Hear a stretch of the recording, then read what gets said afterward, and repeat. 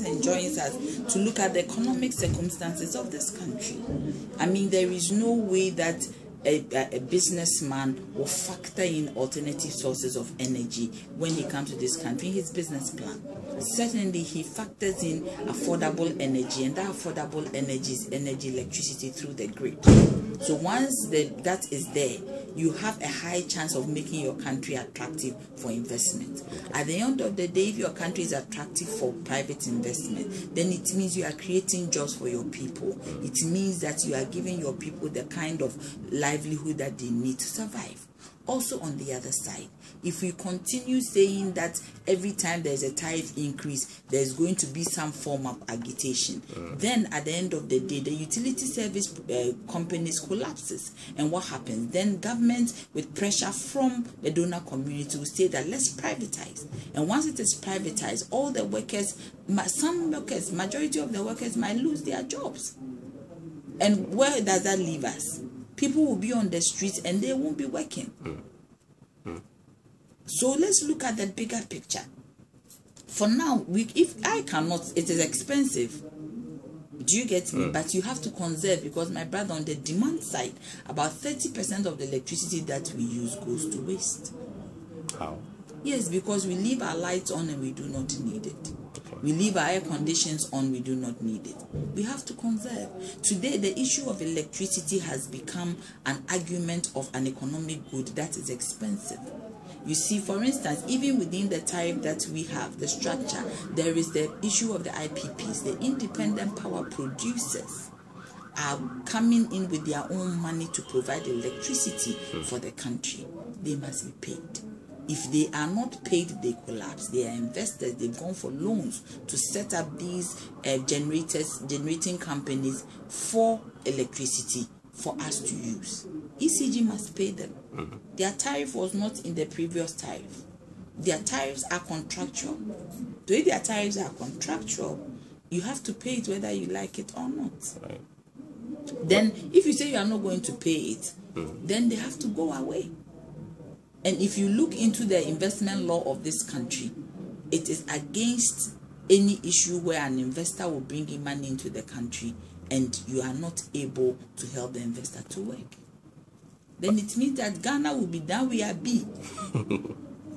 Then I don't know where they will take us. Right. I think it is time we all looked at these issues of electricity in terms of economic development of this country, moving this country forward. What about the TUC point about staggering? If we're going to stagger, then we say we are doing load shedding. We go 150%. We said that in staggering, we are staggering now. Instead of the 150 at a go, we said that we are staggering with 78.9. And my brother, two bodies have done work. One is an independent body. They have come up with the same results. PURC has done their work. They say 78.9. The independent body has come up with their work. They are close to what we are doing. They didn't use the in-depth data that we use. Cost drivers. What is driving this percentage? Revenue requirements. They didn't go 5 days. You can't use 5 days to arrive at that decision. But even within the limited time, they are getting close to where we are coming from. So if two bodies are saying the same thing, why then do you say you will not agree? My brother, why then you say you will not agree? Because when they went to the technical committee, if looking at the technical committee, they were also there. If there was a possibility of staggering and it is going to help the utilities providers to bring reliability into the system, I think the technical committee would have said it. The technical committee is led by no mean a person but Dr. Joabi. Right. So we are having the same results. So what does it mean? What does it mean? So me, after this, I thought that there was a need for us to say, where do we go from here? Not a blockade. Where do we go from here? How do we ensure that within the constraints in which we find ourselves, we are going to ensure quality of service? Because if you get reliability of power, half of your problem is solved. I think the journalists should start doing stories with industry and find out how much they spent when we were going through load shedding. I mean, compare it. You can't even compare. You can't even compare, my brother. But the load shedding was a crisis situation. Yes, it was a crisis situation because you see the non-availability of gas. Now, gas coming through the pipeline is far lower than we expect. So with the generation mix of 50% thermal, with the majority of that mix being crude oil, your electricity will not be cheap because LCO is expensive.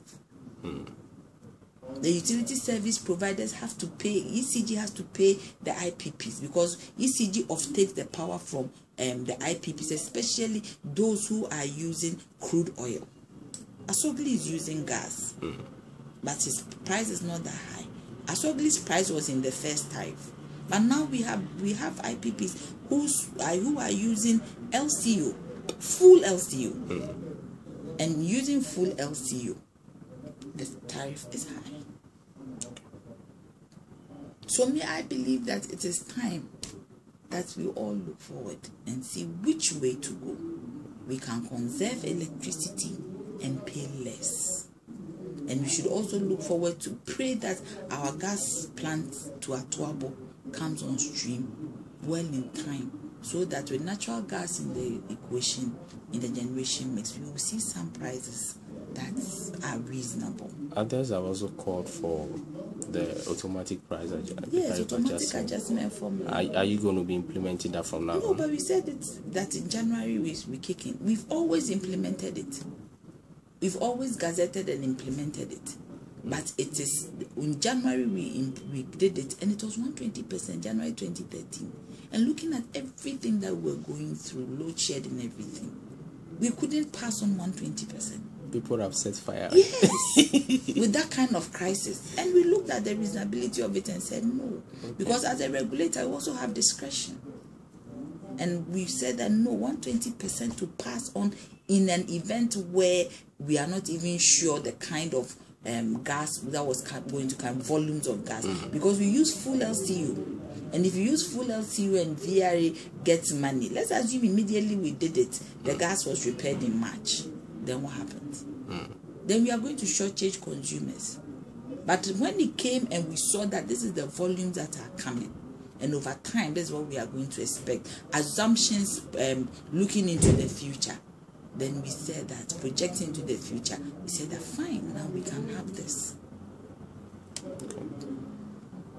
All right, thank you. You have a headache, doctor said that is paracetamol you need. You said no, me, I need codeine. Thank you so much. That was an interesting.